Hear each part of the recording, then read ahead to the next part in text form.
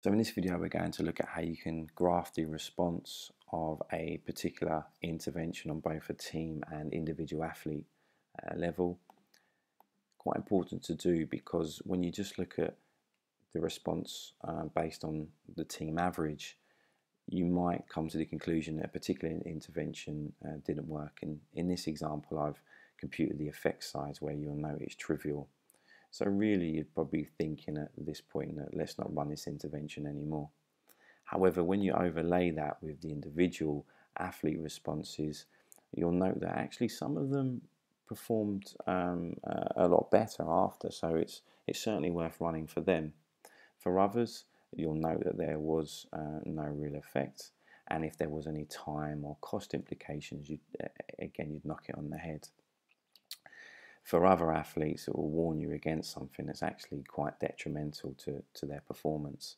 I guess by way of example, recovery interventions such as cold water immersion can set the context for this, whereby for some athletes it seems to work great and they really respond well to it. For others, they could take it or leave it, and there are a group of athletes that it seems to cause more stress than it alleviates. Let's have a look at how we can put this graph together. So first of all, we're going to chart up the mean scores.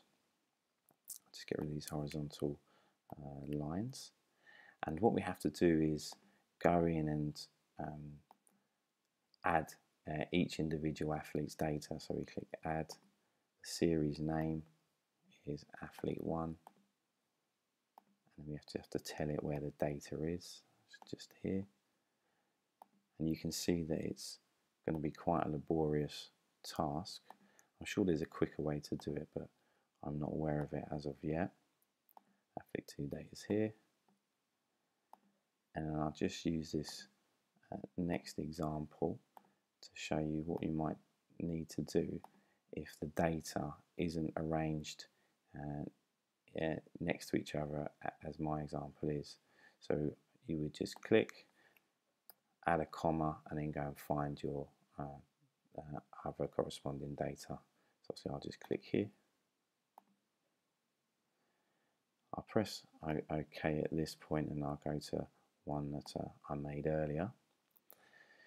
So once you've added in all the athletes' data, you'll have it in a bar chart form, but we just need to go and click on each athlete in turn. So we find the first athlete, you'll click the change series type, and then the chart options will come up if they're not there already. And this is when we'll just go and click to change it to a line graph. And you're going to have to do that again for each individual athlete.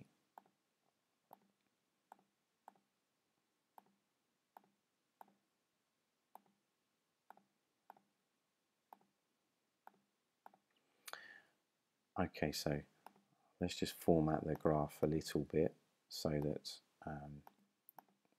we can look and analyze the data a bit better. We'll just format the axis. So I'm going to change the minimum score to 1.8, the maximum to 2.3. You see it starts to get a little bit clearer. Of course, we should always plot the error bars. So we'll just put the error bars on top and we'll specify where that is. So this is where we find the standard deviation.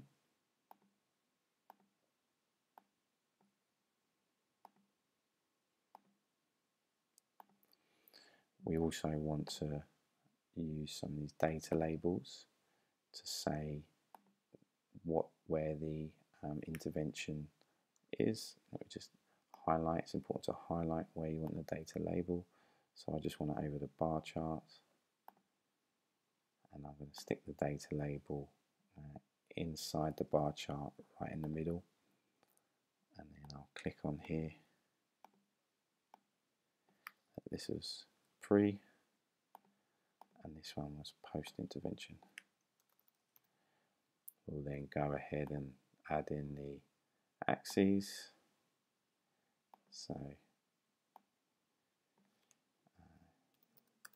change in whatever your performance metric is, and then also we might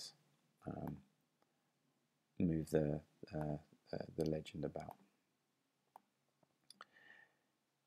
and then go ahead and add your graph title.